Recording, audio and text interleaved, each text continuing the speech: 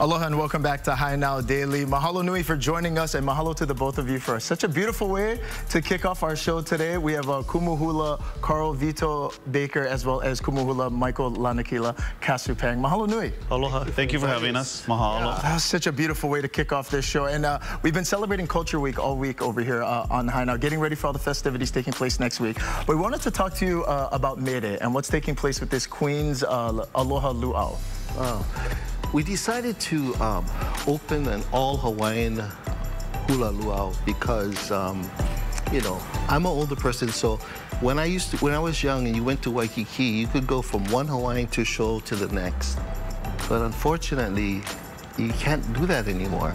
There's not too many.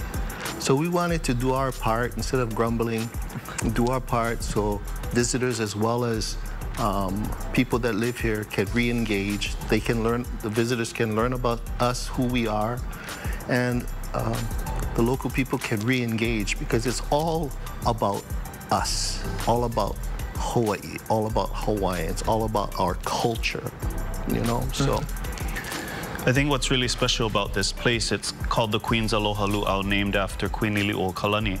And the property that it takes place as Keonaunalani is the name of our place there, was a land deeded to Kumuvito's great-grandmother, Mary Keonauna. She was a lady-in-waiting to Queen Liliuokalani.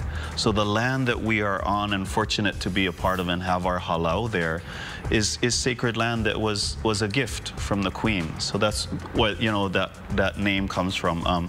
Also to express that love that she had for her people. So the name Queen's Aloha Lūʻau really is something that has meaning for us. Yeah, you know, Kaido, when we travel the world, because people always want to see Hawaiian things, and when we do our Hawaiian shows, no matter where, Asia, the continent, Europe, they're hungry to know about Hawaii, to know about our Hawaiian culture. But when they come here, where's the Hawaiians? Mm-hmm. So it's important for us, and to have this setting at Keonaunalani, we do the show on like our kupuna used to, on a pahula. Instead of in a building, it's on a pahula, 4 tiers, and natural setting, all the plants there, you know. And people are like amazed because they won't be able to see something like that anywhere else in Waikiki. So, you know, bring them to Paoa. Come to Paoa and see the Hawaiian Lūʻau. Tell us about the experience. What can people expect when they go? Obviously, hula is going to be a part of it, but it's a full show. Oh, yeah, yeah. You know, what's really wonderful, it's like, it's where we teach, it's where that ike is passed on, and we're welcoming them into our home, and it's very intimate. It's a small boutique luau, about, you know, 100.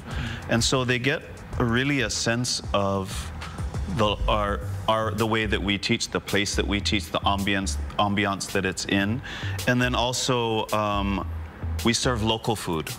What would we go when we go to a party? It's not always Hawaiian food, but, you know, we have terry steak, pulehu chicken, oh yum, and whitefish, you know, and island fish with lemon caper butter sauce is to die for.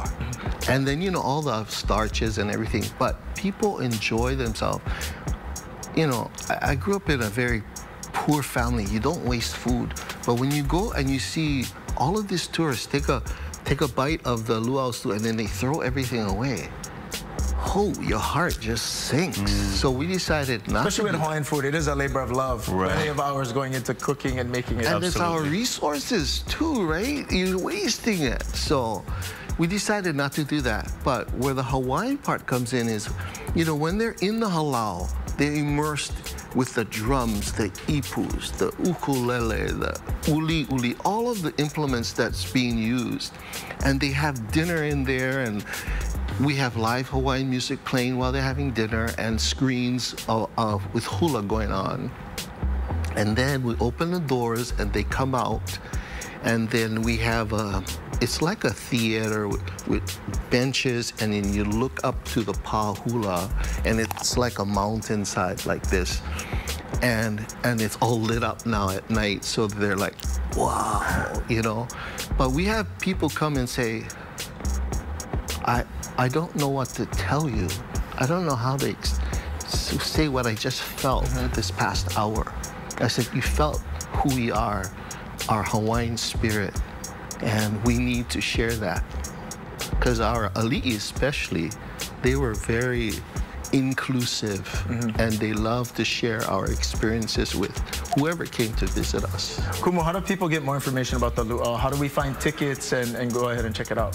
The queensalohālūʻau.com. And everything's there. We have a beautiful website built by our students. I think the other thing is that the dancers are all of our students. The people that are serving are all of our students. So it's really, you know, it's just like, the hostess, the waiter, everybody. Everybody. The person who serves tea is our student. You know. And we serve local teas made locally, mamaki. There's a hibiscus tea. Just really, I tasted it, so it's all good. So we're offering a very unique experience that is more intimate and that is really centered on Hawaiian culture. And come to the show because it's all Hawaiian. Yeah. You know, when we went to Tahiti, we learned about Tahitians. When they come here, they want to learn about us. So that's what we do. That's different than most of the other luau. It's no.